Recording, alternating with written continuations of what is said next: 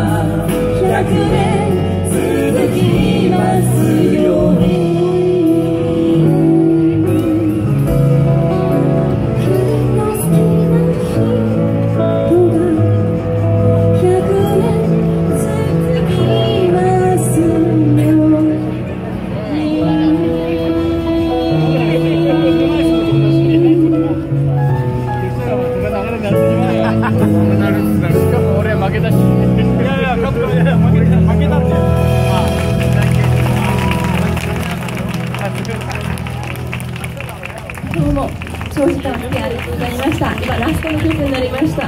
All of Meという曲です。私のすべてを奪ってという曲で、心は奪ったのに私のすべてはなんで奪ってくれないの？唇とか体とか。25歳はそんなこと言わないので、はい、子供さんもいるので、別なことは言わないよ。困ったなと思うんですけど。オロブの付け方した。ちょっとまだほら。先輩とかでありそうな感じですまで。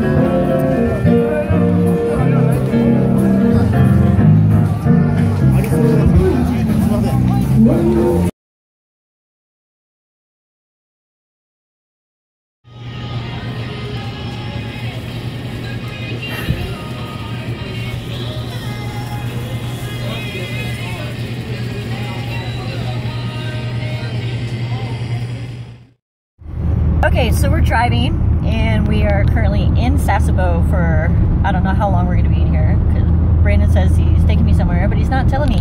Brandon, where are we going? Not telling you. See, he's not telling me shit. He's not telling me anything. So here we are, see, we're driving. I don't know where we're going,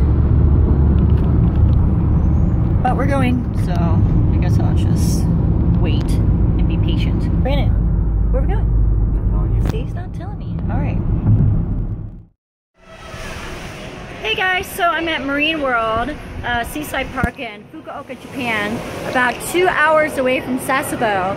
And Brandon kept his mouth shut and he was very nice and not spoiled the surprise.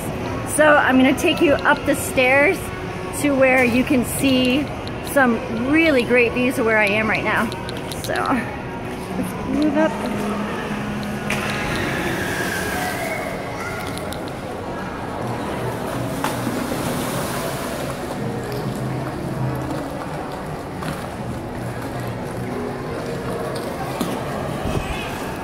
We're about ready to watch the dolphin show, and I think they have some sea lions too that are going to do a little performance, so I'll get some footage of that and see you guys soon.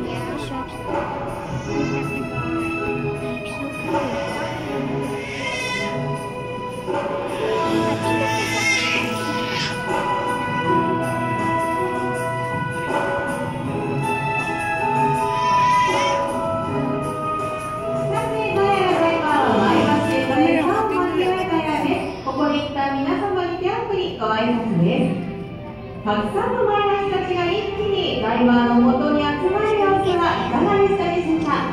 この光景は日付の時間限定です。餌がなくなれば前橋たちはもうダイバーのそばから離れていきます。まずは前半、前橋への餌付けの様子をお楽しみいただきました。ここから後半の時間はダイバーが餌の容器を持ち替え、今度はエイの仲間を中心に引き続き餌を与えていきます。どうぞ残りの時間も皆様。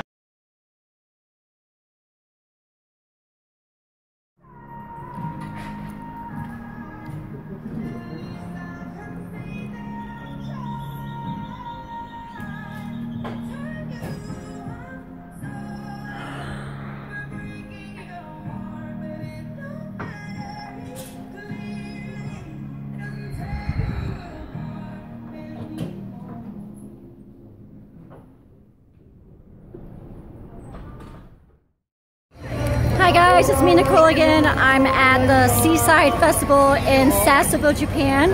Every year they have the kimono, summer kimono wearing for the women, and they come out, they celebrate, and here in about an hour we're going to have about a 3,000 display of fireworks, and I'm really excited about that. I'm going to turn my camera around, let you take a quick look.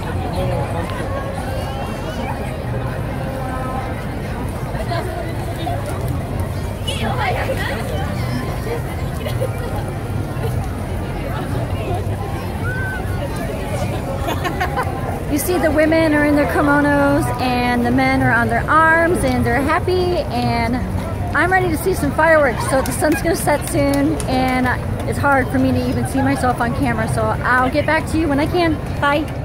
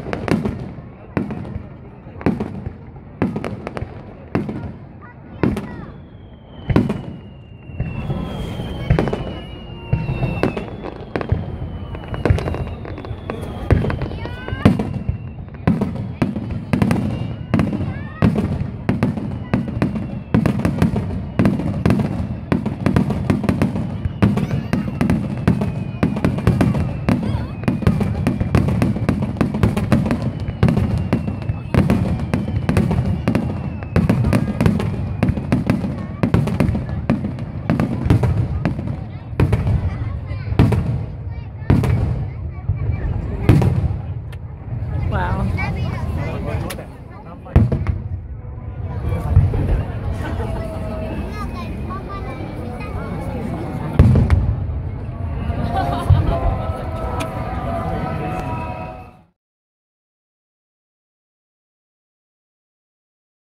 Hi, it's Nicole. I'm at Lucky 13 Tattoo in Sasebo, Japan, and I'm going in to get a traditional Japanese koi tattoo on my back. So he's inside drawing it up right now, and I thought I'd come out and say hello and make a quick video. So I'm at Lucky 13 right there, and he's on the 3rd floor way up there. So I gotta go back in, and I will update with some progress soon. Bye.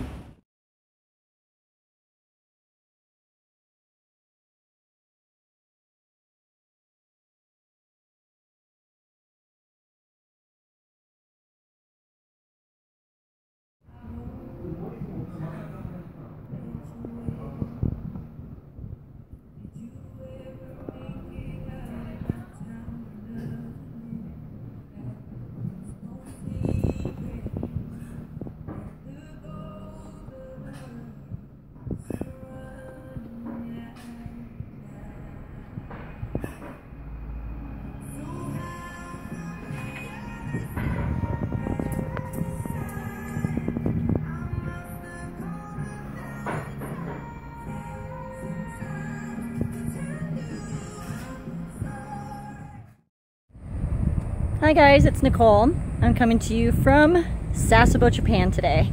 So I came out to Mount Yumihari. I'm at a lookout point at the top, and you can see behind me all of Sasebo. So I'll turn my camera around.